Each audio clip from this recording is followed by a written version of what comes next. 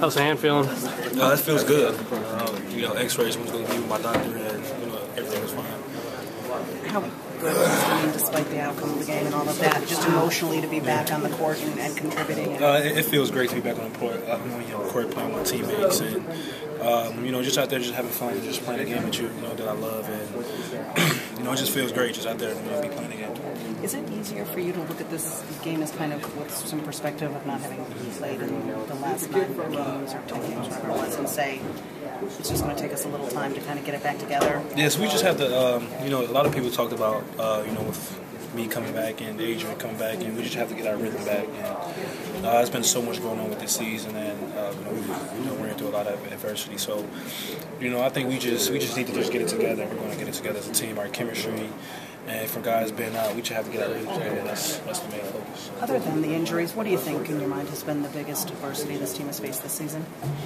I would say just staying consistent. Most guys on our team, they have big games and they come out like a next game like this one, and they just have really bad games. So I say just staying consistent and just playing together as a team. I think the team looked low on energy today after a week off.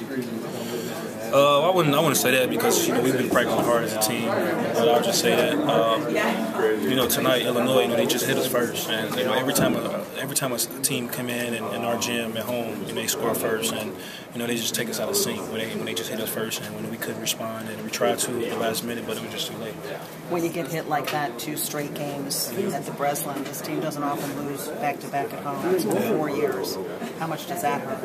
It hurts a lot, just to see, our fans, they came in, and, Islam is not here. So just to see our alumni fans in here was great. And, for us to not win here at home, like you said, it's embarrassing. And it's embarrassing for this program. It's embarrassing for the guys who play here, the alumni guys. So it's definitely, we just have to pick it up as a team. And from our seniors, Keith and Adrian Payne, we just have to pick guys up. Do you think there's a chance that this team is kind of on a balance beam, and if you lean too far one way or the other, you guys might fall off for good? I mean, do you get that sense at all? Trev was saying even you guys kicked the coaches out afterwards and had a little bit of a team meeting, just the players kind of talking things over to make sure everybody's on the same page.